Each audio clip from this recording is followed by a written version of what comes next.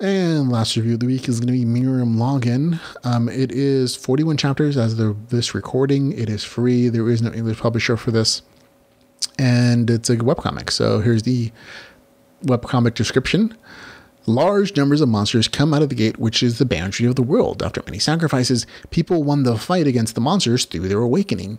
I'm going to say the same one. Jin Taekyung is alive as an F-class hunter, which is the lowest level. After Jin has a hard time, he gets an old capsule. Then he goes into the capsule that is another martial hero's world. And the game system gives him special abilities. He starts growing up to become the best martial hero. And that novel description really doesn't tell you much besides the first chapter or two of this 41 chapter story. And again, it is ongoing. It's still being translated now and published, fan translated. This is a good webcomic if you're in the mood for something that takes place in the martial arts past. I'm not sure what original language this is in, if it's Korean or Japanese. I want to say Korean, but don't quote me, please.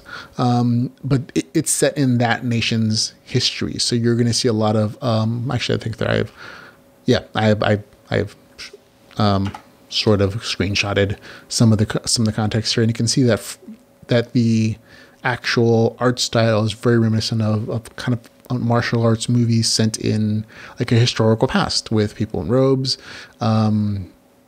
martial art battles, sword styles, spear styles, and it's set in that setting. So if you like that kind of setting, then you're probably going to enjoy this story in particular, because most of it takes place in that past where the main character's playing this game, set in this ancient history kind of past.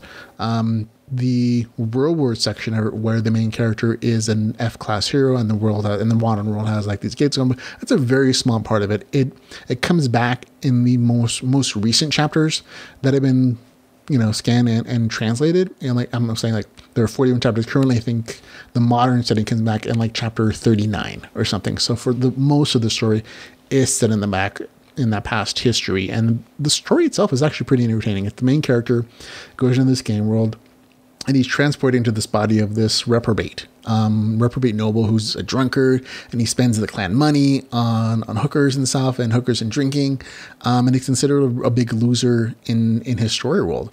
But the main character takes that body over.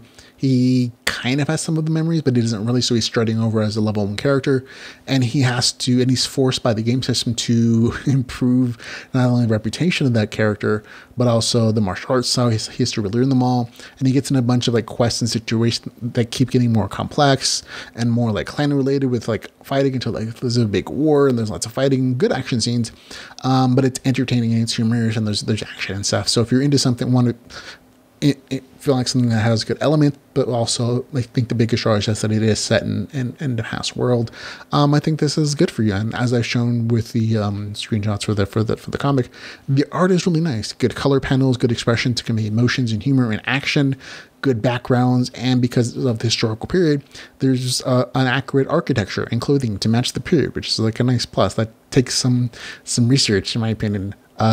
So it does feel very authentic.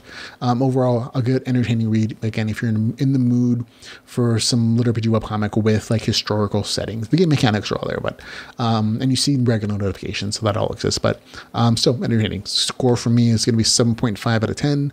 Murim Login. This one was actually recommended by a friend of mine, Charles Dean. So I'd read part of it before, had to give it a second chance, and I enjoyed it. So gets a score of 7.5 out of 10.